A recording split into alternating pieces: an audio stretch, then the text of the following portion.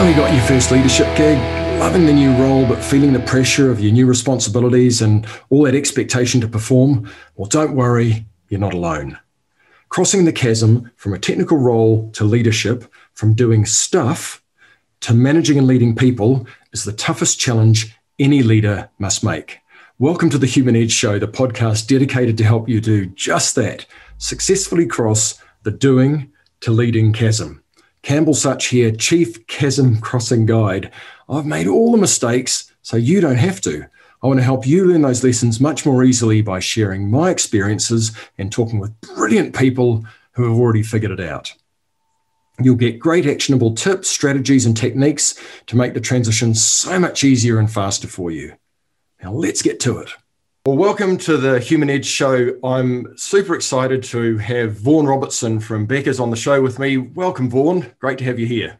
Thanks, Campbell. Appreciate it, mate. To start off, I'm going to just read Vaughan's bio to make sure that I get it right. So we'll just kick into that. So Vaughan Robertson is Group Manager, Technology Strategy for Beca. In his role as Technology Fellow in Emerging Technologies and as Designated Futurist for Beca, he researches and monitors the digital environment, analysing the potential impact on Beca and Beca's clients, and assessing appropriate timing for investment in new technologies. These areas encompass a wide array of disruptive technologies, and this is a real theme for Vaughan, including artificial intelligence, augmented reality, drones, UAV, brain-computer interfaces, the Internet of Things, blockchain, and quantum computing, amongst many others, and perhaps we'll be touching on some of those through this. So welcome, Vaughan. How about telling us something that not many people would know about you? Well, it's a bit hard. I guess I thought of something that is, I'm not sure if nobody knows about it, but it had a real impact on me. Last 2 weeks of my first year at university, I was coming home from work in a burger bar in the middle of the night and got hit by a car and lost the lower half of my leg. 4 months in hospital, traction beds, months and months of rehab, wheelchairs, blah, blah, blah. And of course, it was a life-changing experience. But whilst it sounds like it's a terrible life-changing experience, I think probably on balance, it was probably a good thing for me because it taught me just how valuable life is and how the unforgiving minute can be used and just what appreciation you can get out of living. So I think, as I say, on balance, I wouldn't recommend it as a way of learning stuff.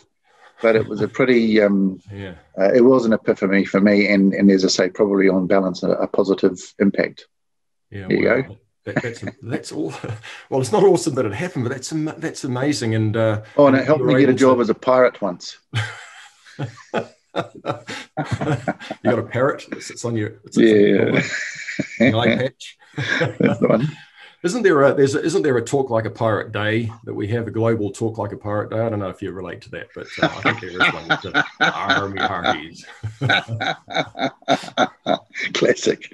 So as a kind of a platform for you to grow and develop your life and then into your commercial and leadership life, can you just talk a little bit about the first steps that you made into leadership and what you perhaps understood it might be like and what it actually turned out to be like? Sure.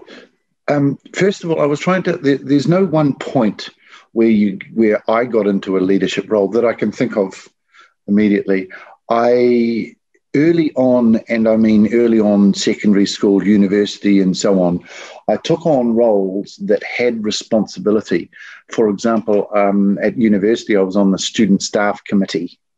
Now, that was sort of a consultative thing with the faculty heads and so on. And I took on, so it was basically representing the students. Now, it's not leadership per se, and it wasn't a voted position. It was, I can't remember. I think it was appointed by the dean from memory. And when I was in a university hostel, I was the hostel president. And so I don't know whether that's sort of formal leadership or representation, but through the years, representing people and working for people was probably the key element that's common to all of it. I think to be a leader, you have to like people. And that's probably a biggie. And I am addicted to people. So I think that was one of the things I thought when you talked about what is it that you need for leadership, is that you need to genuinely respect people.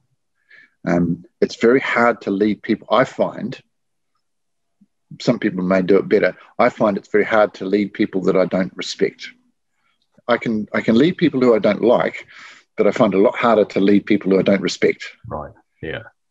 Yeah. Yeah. It's interesting too. And I think that if you flip that one around too, from a leadership perspective, one of the things that I've found, while it's great to be liked, the most important thing as a leader is to have your teams and the people around you respect you. And that may lead to being liked, and hopefully you have both. But actually, the most important thing is respect, right? And I guess I hadn't actually considered it going both ways, but of course, yeah. Yeah, absolutely. And actually, that's a really good point, because if we talked about the mistakes I've made, one of the things one of the things I've had all the way through that possibly has been not the best way I could do it is worry about being liked by my team. And your distinction between liked and respected there is really, really important, because being mates with your team is good, but it has some dangers. I have a work colleague who is worse at this than I am, in that she's a fantastic leader. She's also a really hard case person and really nice to get on with. But her team doesn't know when it's the boss or the mate that's in the room. And that's actually quite a difficult distinction to make. Take a step on from there. The way that you generate that respect, and maybe the way you get liked, but that's not so important, but the way you generate that respect is something that I found relatively late in life, and that is praise, appreciation. And it's really tricky, because if you give praise to your staff all the time, it doesn't sound real. And it's not, and people pick it up. When people fawn over you, it doesn't have the appropriate impact.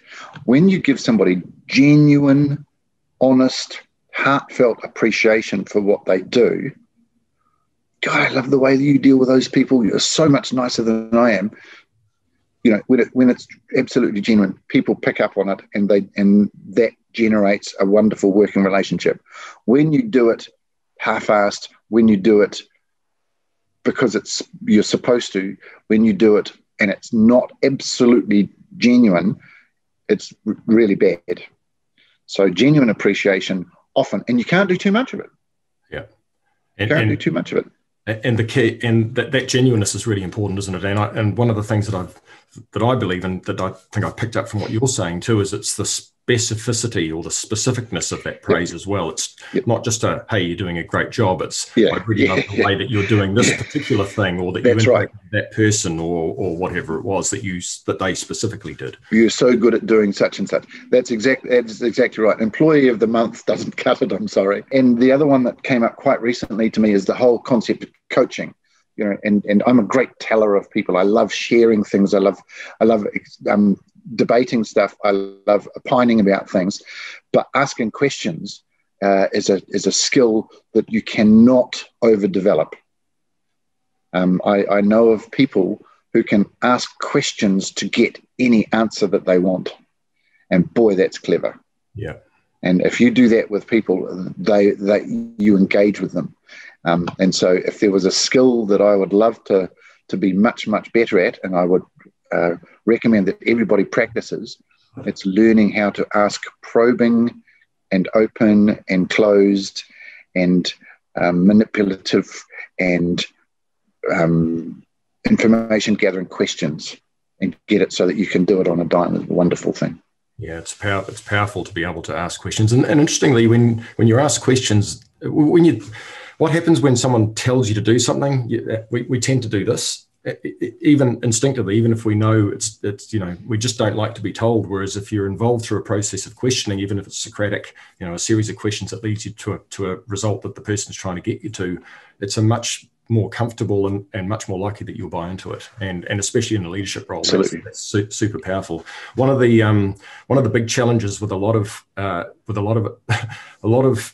telling is that it's great advice, but people when they're told, they tend to resist it. Whereas there's a term in the book I'm reading about coaching and questions called the advice monster, and the what? key. Sorry? The advice monster. The advice monster, which is the advice monster, right? So which is not getting to it, which is just holding off on, and what he talks about is holding off on giving the advice until you've asked a couple more questions, so you've gone a little bit deeper and really getting a feel for what the true situation is, not just your first take on it. I think that's true. I also think, to be candid, I think boys are worse at this than girls. I think as blokes, we don't leap to conclusions, we leap to solutions. Yeah. So we say, here, I can help you with this, blah, blah, blah, here's the answer, as opposed to probing more and coming back to it. And this is very much do as I say, not what I do, because I'm terrible at it. I really am. It's the number of times when I go, I should have checked in a bit more about that. I should have done that more. But having said that, I think I've probably gone down a track where I need to just pull back a bit and say, honesty and empathy with your team is a really, really critical thing. I probably should have said that as baseline, and that you will get the best out of your team when you tell them what's going on. I get very frustrated when my leadership is not completely open with me.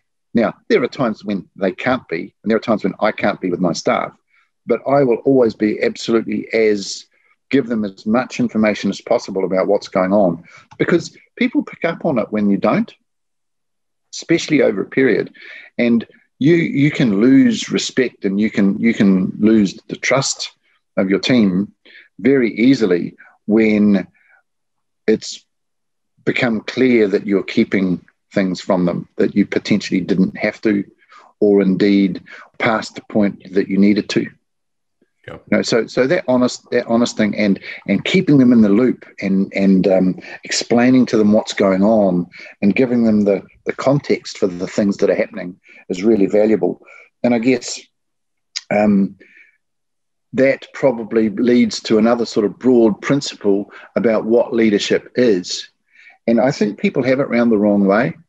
They draw a leadership triangle with the pointy end at the top and then like this. But I actually think it's absolutely the other way around, where a leader sits there and underpins their people's efforts.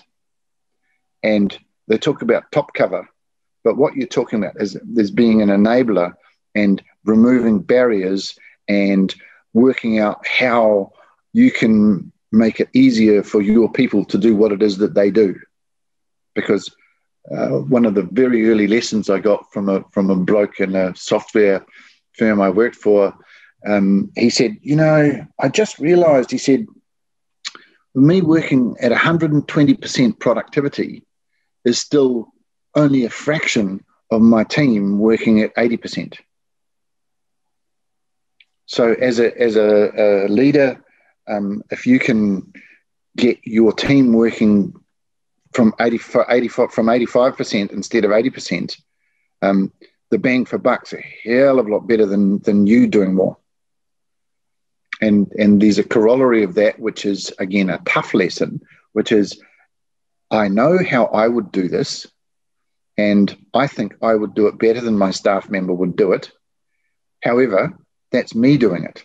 So I'm going to put up with my staff member doing it the way that they want to do it, even if it's not as efficient or not as effective as what I think I could do, because then it's them doing it, not me. And that's a good thing.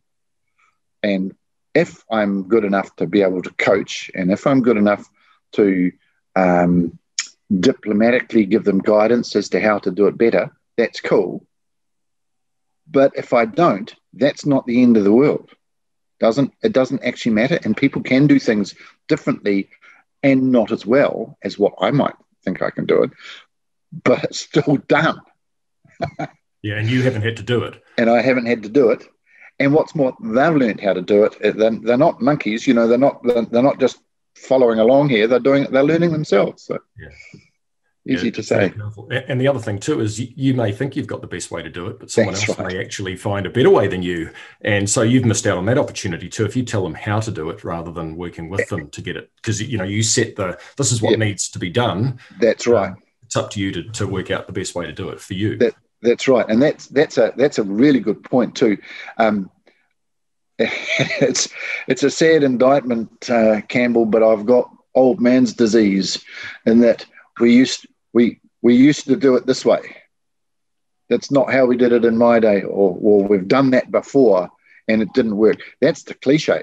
Yeah. We did that before and it didn't work, especially with quite young people. You sit there and you go, yes, I see where this is going. They're going to do this and it's wrong and we've done it before and it doesn't work. And then if you actually sit down and shut up and let them do it, you come out and you find they make it work.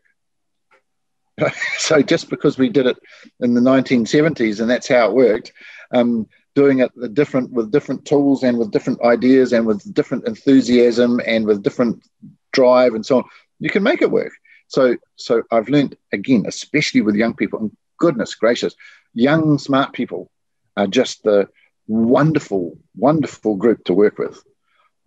Because so long as you don't stifle them, so long as your guidance is with a light hand and with a enabling and with helping them and removing barriers, man, they do things that are amazing. It's wonderful. And again, I've learned this relatively recently, and there is nothing more satisfying than taking a group of 20-something-year-olds and helping them to do something together as a team. Very, very satisfying. As a new leader in a new role, that one of the biggest challenges is for many is that we feel we have to have all the answers. We've talked about questions, and I actually believe it's far more important to have the questions, because you can't know it all, and we're just talking about you can't do it all yourself either. And it's the key is to have your team. You're helping them to do what they need to do, taking the obstacles out of their path, setting the agenda, showing them where we need to go, and then letting them work out the best way to get there. And then they'll own it and may even do it better than you. But it's a real challenge as a new leader to feel that you can let kind of I'm not sure what the right word is, but let go or be comfortable in the uncertainty of having someone else do something that you could do better for them. Do you have any advice that you'd give to a new leader in how they might go about getting to that point a bit earlier in their career rather than later in their career? Well, I think you've got to do it, otherwise you don't survive as a leader. And maybe I'll put the other side of the coin. It's very frustrating when you develop a culture where your team comes to you to ask you what to do all the time.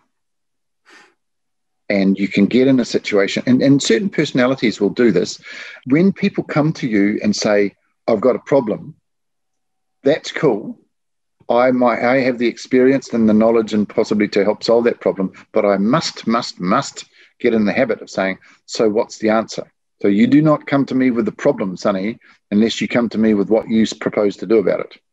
And I will, because I have more experience potentially, because I might have more knowledge, I might know the strategic view or what the managing director says or what somebody, I can have an opinion that might differ from yours, but I jolly well want you to come up with your best answer to start with. And if you don't, then I will say, well, go back and work out the answer and then come and we'll talk. And I think that as a new leader, to instill the culture where people come to you with the proposed solution instead of just the problem is one of the things that will pay the biggest dividends in your working career. Yeah. Yes. Yeah, fully agree with that. And I think the other one too that's sort of correlated to that is around coming to you with to make the decisions as well. So not just solve a problem, but also the decisions. Well, if they should be making the decision as opposed to you, then they should make the decision, and then you can support them through that process. And if it was a different decision to what you would have made, well, you can talk about that. But it isn't necessarily a wrong decision. So there's two things, right? One is coming to you with problems that they expect you to solve, and the other one is coming to you with decisions that they should be making. Unfortunately, a lot of leaders feel they have to make all the decisions, and they absolutely have to make the decisions that they have to make, but not the ones that they shouldn't be making, that their team should be making. And it's a tough challenge to let go a bit of that as well and get other people to make those decisions. That's very true. And there's a halfway house, and I use it all the time with my boss, I'll say, well, I think we should do this. Are you okay with that? So I can ask for validation of a decision that I have made, and I'm trying to get a percentage on it. It would be definitely less than 10%. I don't know if it would be 5%, where my boss would say, well, have you thought about, or I don't think we should, or here's another alternative. 10% of the time, maybe, not very much. Very often it is, yeah, okay, that's cool, and we could do this as well. Or, the decision will be enhanced by his input, but it won't be changed. Yeah. And so I don't think it has to be, I'm going to make this decision come hell or high water, and I'm not going to tell you. It's, here's what I've decided. Does that sound okay to you? Vaughan, from the perspective of you've moved up through the ranks in your career, and you've been a leader of teams, is there anything that you could talk about around leading leaders? One of the big challenges with a lot of new leaders is that they thrown in the deep end and expected to swim, and many of them aren't necessarily suited. They've come from a technical role where those skills that they've got in their technical role aren't the same skills they need to be able to move into that next role. And a lot of them really struggle, feel stressed, overwhelmed, can't talk to their boss because they feel like that would be showing signs of, lack of ability or weakness. So as a leader who's put a new leader from a technical role into a leadership role, is there anything you can kind of point to or think about, or give some advice around what would help a leader who's put a new leader into a role support that leader to be successful crossing that chasm from doing to leading? Yeah, that's a great point, because as you say, we're awful. The decision to put somebody in a leadership role probably has process behind it. But after that, there doesn't seem to be a lot of process sometimes. It's a bit dangerous. What I would say just prior to putting somebody in a leadership role, and it's a cliche, but it's worthwhile considering, is that the best performers are not necessarily the best leaders. And the EQ that goes into dealing with people is different to the IQ that goes with a technical role. Or indeed the personality that goes with a business development role, and relationships that are cross are not necessarily the same as the relationship you develop with leading people. Having said that, and assuming you've got somebody in a leadership position, the very first and most obvious thing, which is the biggest mistake, is time. You've got to still, just because you've got somebody in that leadership role, that does not abrogate your responsibility to spend the time with that leader.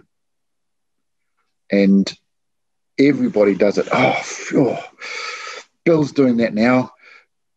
Julie's got the team now. We're all good. I don't have to worry about it anymore. I'll go and do my stuff. Whoa, great. And that's the killer, because then Julie's sitting there going, what happened? What am I doing? And then Julie comes to you and says, and you go, yeah, okay, hang on. Well, let's do it in our weekly catch-up. Spending the time with them is a huge one. Checking in with them regularly. Now, people do formal check-ins, and that's pretty good, but that's useful alongside the cup of coffee and how's it going. That's useful. And then there's the other one. There's the corridor conversation. There's the make enough time so that you can stop by their desk or Zoom them and say, just had 10 minutes, wanted to check out how's it going. the 5-minute check-in, the corridor conversation. It doesn't have to be a half-hour cup of coffee or an hour-long sit-down in a meeting room with an agenda. Just literally the snippets of how's it going. It's really, really huge for that leader. And obviously being a sounding board's helpful, but the relationship to show them that you're still supporting them and their team is big. When you don't know your direct reports, that should be a flag. You should have a relationship with the direct reports of your direct reports, regardless of the two steps in it in terms of the hierarchy. And those relationships should not detract from your leader being able to lead. So it's not cutting across your leader. It's actually working with them in terms of how their people work. Yeah, that's really powerful. And that relationship, just to clarify a little bit about the direct reports, the relationship that you'd look to build with as a leader of leaders with their direct reports is around just making sure that you know them, know what's going on. It's not it's not trying to second guess or cut out the leader. It's really to help support them by being able to better see the situation, possibly bring things to them that they might not otherwise be able to see themselves with your experience and that kind of thing. That's right. And that leads to a very good point is when you've gone from a situation where you've stepped up and somebody else has stepped into your role, you've got to be really sensitive there to be clear about what you do not do with your old team. Right. So you know, there's a cliche when the managing director becomes the chairman, you know, of that's not what I'd do. And so the chairman's still doing the managing director's job even when they're out of it, you know. But when you get out of a role, you've got to be very conscious that it's not. I remember I was a section manager, department manager in our parlance, and 4 or 5 years later, I'd moved on to do a whole lot of different things. And there was this new bloke in this same section. And the first time I met him, I had a conversation with him. And he said something to the effect that, I wish this team was more homogenous. They all think that they're special. And I thought, actually, they are special. And actually, they are all definitely not homogenous, and they shouldn't be. And the job as the leader of these people is to get the best out of each one of them. And I'm sitting there going, I'm not going to say anything. I'm not going to say anything. And the guy didn't last very long, I have to say. But I thought from that comment, I knew that he was not the right leader for this particular team. That's really a powerful insight, right? I mean, you take a sports team, right? The All Blacks, for example. Each one of those players is a special player that's highly focused on and has special skills in their role, and they've built a team around all of those things. And the best halfback's never going to be the best line-out jumper. So why try and make them homogenous and expect it to be like that? You're never going to get ultimate performance out of that. That's right. And it goes back to that thing we started very much at the start of our conversation about diversity. And the best teams come with different skills that they're all bringing in with mutual respect, with the ability to say, well, look, hang on, that's a number crunching problem. Now I can do that, but Stephen's so much better at that. We've got a visioning thing. Well, look, I'm good with the mechanics of these things, but if I want somebody to make a creative leap, Barbara was much better at that than what I am. Barbara, what would you do with this situation? Yeah. That where you're utilizing the diverse skills, it's not just effective, it's also extremely satisfying because it gets stuff done in a way that is beautiful. You know, the outcomes that you get out of working with a team like that, where you're watching everybody performing well in their own spheres, coming together to the whole solution. I can remember a conversation. I can't even remember what the subject. Oh yes, it was a process discussion, and I had 6 people in the room. I was theoretically their boss, but there's 6 people in the room, and they're scary smart, and the noise level was dramatic. I mean, there was an Irish woman who is one of the cleverest brains I think I've ever worked with, and and she's talked about 47,000 words per minute. And the noise level in this room and the discussion, it wasn't a discussion, it sounded like a melee, but the solution we came up with and the power of the solution we came up with and the speed with which it worked was just mind-blowing. And it was because of that whole sharing ideas. No, that's a dumb idea. I know you're not supposed to say that, are you? You're supposed to say, this group will say, that's a dumb idea. I'll tell you why, because you should do this, this, this. The respect was such that was absolutely fine because it wasn't you're dumb. It was that's a dumb idea. And I know I don't believe the books say that that's the appropriate way to do it, but my goodness gracious, when you get a team that can work that way constructively, you can get something done. And I remember coming out of that room, walking 3 feet above the ground, just from the energy that had come out from this synergistic discussion. Fantastic stuff. And looking back on that conversation, what do you think you brought to that team that helped them get to that point of respect, obviously trust? There was a feeling of real safety within the team that meant they could say those things without feeling like they were out of line or that the other person would take it the wrong way, and that ultimately led to that. I think it's the nature of the personalities to start with goes with it. And actually, I'll come to another point on that too. Surely, I think time working together makes a difference. There is no doubt in work, as in sport, as in everything, practice helps.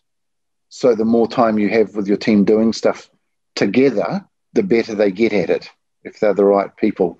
I think enthusiasm, and as a leader, having enthusiasm is good. That is one of my chosen habits, is to be passionate about things.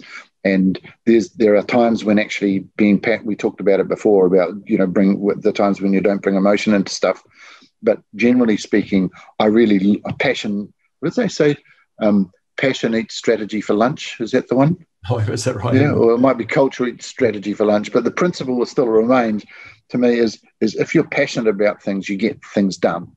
And if you get a team and you can engender that passion with them, it is an effective and efficient and wonderful way to work, a satisfying way to work. Well, and just before we wrap up, that's been absolutely wonderful. Is there anything that I haven't asked you that I should have? Any last comments that you would like to make, or any nuggets that you'd like to leave that we haven't talked about? Span of control is an interesting thing. How many people in your team? How many direct reports? The studies say 7 plus or minus 2. It is always so tempting to get more direct reports, because that's an extension of I'll do it all myself. I'll get direct reports. That way I've got more control over it. But for those direct reports, when they can't get enough of your time, boy, it's frustrating. So that whole broad span of control might make you feel satisfied that you've got all of the boards on the pieces on the board and able to move them. But for those pieces, they're being driven nuts because you don't have the bandwidth to be able to support them appropriately as a leader.